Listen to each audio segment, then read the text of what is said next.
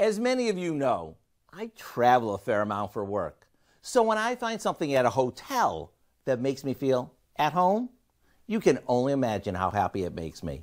One chain that I think does a great job with this offers guests freshly baked cookies when they check in. If that doesn't say welcome home, what does? Today, we're sharing our version of these welcoming cookies with you. We start by combining our dry ingredients. It's simply some flour, rolled oats that we processed, baking soda, a bit of salt, and a little ground cinnamon.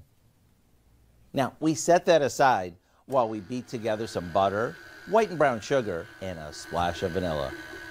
Once it's light and airy, we beat in a couple of eggs and our dry ingredients. The only thing left to do now is slowly stir in our walnuts and chocolate chips and spoon this onto a couple of baking sheets. Now you can bake them right away, or you can freeze them and bake them right before you want something sweet hot out of the oven. Either way, whenever you do bake them, you can bet your whole house will be smelling like the irresistible combination of cinnamon and chocolate. To get the recipe for our famous hotel chocolate chip cookies, make sure you check out our website because these are outstanding.